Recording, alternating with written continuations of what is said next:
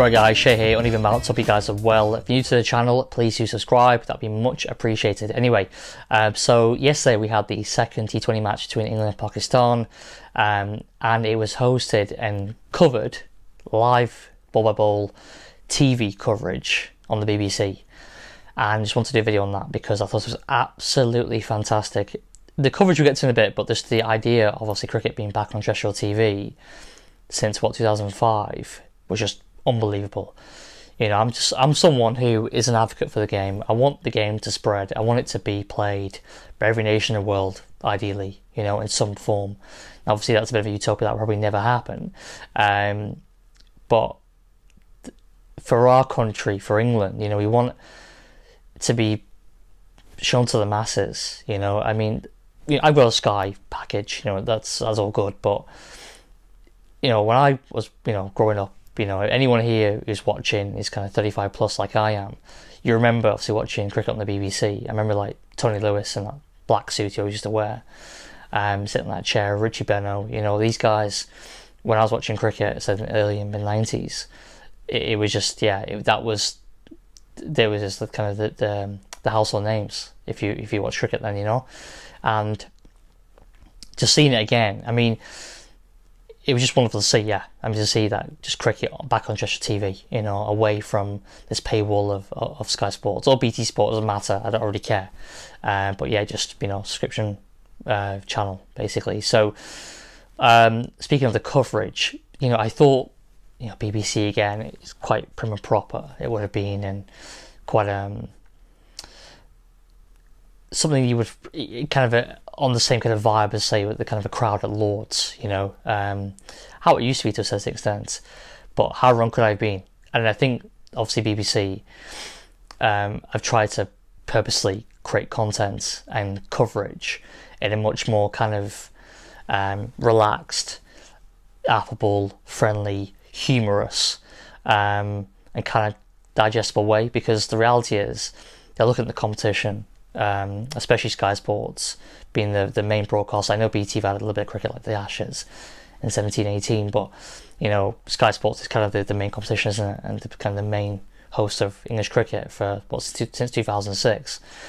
And you know, don't get me wrong, I mean, I absolutely love, you know, the guys on there. You know, Ian Ward, you know, I think it's a really good job. You know, I love Atherton and I love Nasir Hussain. You know, I've read so many cricket autobiographies. You know, I've read some, and I think of all the ones that I've read, I think Playing with Fire by Nasir Hussain is probably one of my favourites. I also enjoyed Opening Up by Michael Atherton. I thought it was really good. But I really enjoyed Playing with Fire. So, you know, I'm a big fan of Hussain. I was a really big fan of David Gower. I enjoyed Gower. But that's the kind of, you know, the typical kind of like BBC coverage you would have got, you know, 25 years ago. But the fact you had, was it Shay Guha? I think it's pronounced Shay Guha presenting. Obviously, you know, a youngish Indian woman presenting the cricket, and then you had commentating, your main commentators, and Michael Vaughan and Phil Tofnell, which I just think about Phil Tofnell, I just think about, like, you know, just a bit of a joke character, isn't it? The cat, you know, with all his misdemeanors and stuff. But he was actually quite a good bowler. I remember him in the 97 Ashes, helping us to defend 130 at the Oval in that fifth test. Bowled really well that day, fantastic that day. But yeah, Phil Tofnell, and obviously Vaughan, and they were hilarious. They were absolutely hilarious. And you know, Andy Saltzman doing the kind of the analytical, you know, kind of side of things, the equivalent of Benedict on Sky Sports, which I don't think I've ever seen Benedict's face, but they had obviously the kind of cut to, and he had a screen obviously of the commentators in the booth commentating the game at times, and when Andy Saltzman was talking, they cut to him as well in his, you know, his cave. What was it? I can't remember, something they called it, something cave, analyst cave or something, stat cave or whatever it was. I just thought it was a really fresh, kind of funky, kind of, you know, vibrant feel to the whole thing. I thought it was really good. I'm not sure if they've got any matches against Australia. Maybe you guys can let me know in the comment section if they managed to secure any of the Australian games, but it was really good to see, yeah, this. I mean, it was on Sky Sports as well, but I didn't bother at all. There was no way I was going to watch it on Sky Sports. Also, the adverts. I mean, obviously, every time Wicket goes down or whatever, or a drinks break, you have adverts. Obviously, BBC don't have that, which is really nice, obviously.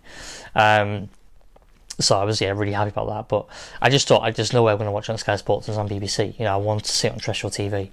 But I was also interested to see as well.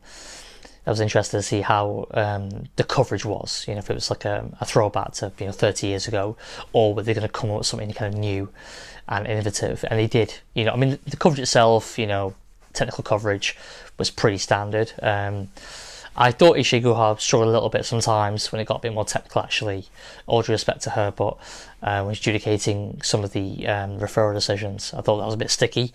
But I think it might just be nerves. She obviously knows the cricket. She's a fantastic commentator, so I don't think that's not an issue, but maybe just possibly nerves. But I thought overall it was really, really good. It was really tight, it was really snappy, and it was really cool. And I think the people they chose, there was a clear, directive to go down a much more kind of fresh, kind of younger, or route, basically, because that will attract obviously younger people, and that's what we want. We want obviously the next generation of people watching the game who've obviously had access to this match.